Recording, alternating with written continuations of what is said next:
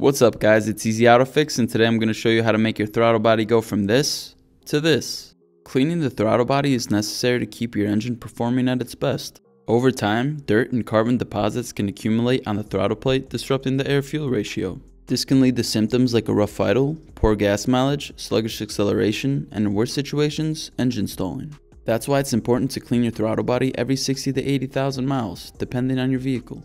On most modern cars with fuel injection, you can locate the throttle body by following the air intake into the engine. If you're unsure where the throttle body is located, you can refer to your vehicle's repair manual. I'll leave it in the description below. So in my case, to access the throttle body, I have to take off the intake manifold.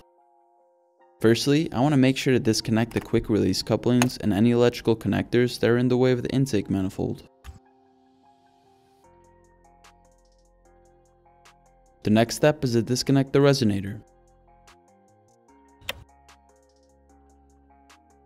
Now, one of the intake manifold bolts is blocked by the belt tensioner, so I'll need to move it aside. Here, I'm just loosening the belt tensioner and sliding off the serpentine belt to the side. The next step is to remove the top belt tensioner bolt and loosen the bottom one.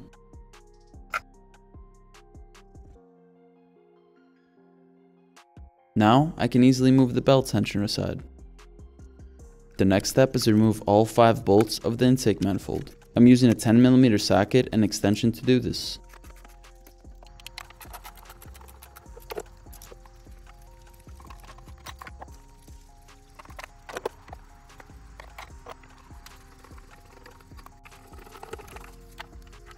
Now I'm going to disconnect the PCV hose. And lastly, I'm going to disconnect the throttle body connector. Finally, it's time to remove the intake manifold. I just set it carefully aside for now, and the first thing I'm going to do is cover the throttle body hose so that no dirt or debris could get in. Now I'm going to clean the surface of the intake ports using a shop towel and a throttle cleaner. Now to thoroughly clean the throttle body, I'm going to remove it from the intake manifold using a 7mm socket. You want to make sure to use the throttle body cleaner for this.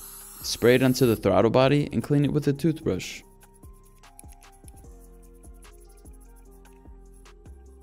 Now, you also want to open the butterfly valve very carefully and clean everything thoroughly. After you got most of the gunk off, grab a shop towel and finish cleaning the throttle body with it.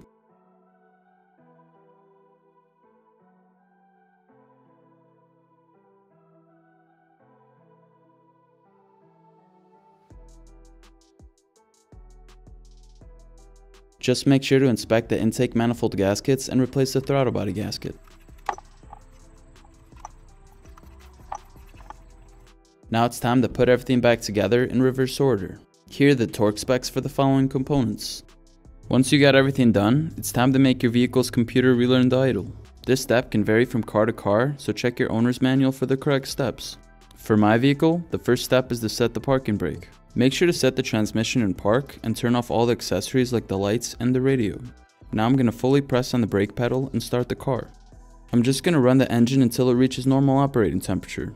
The next step is to let the engine idle for 1 minute. Now I'm going to press the brakes and shift into neutral. Same thing here, I'm going to press down on the gas pedal for 1 minute. The last step is to drive the car for 12 miles to complete the idle relearn strategy.